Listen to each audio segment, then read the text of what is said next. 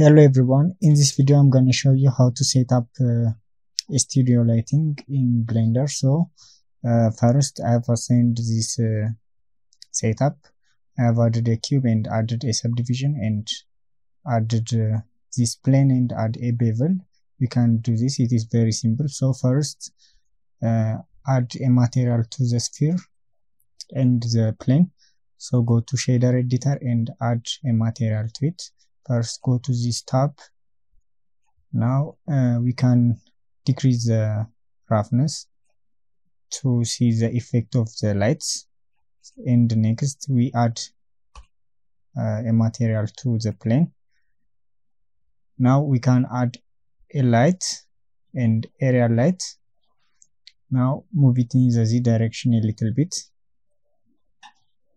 and also increase the pore to about 300 and also the size about 4.94.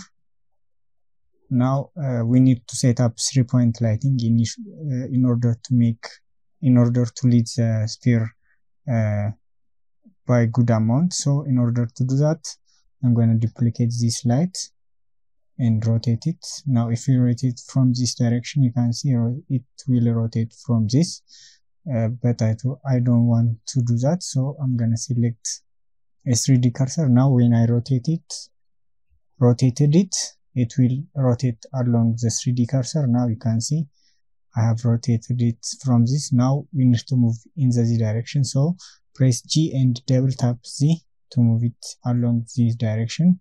And also again I'm gonna duplicate this light and again rotate it in the Z direction and grab it in the ZZ. Now you can see we have set up our 3-point lighting. Now when we see from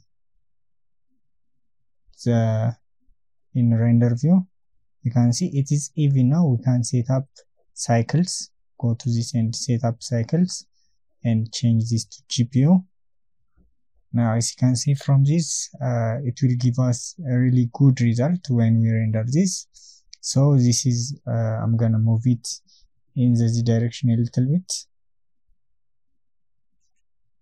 Now this is how you set up 3-point lighting when you render this.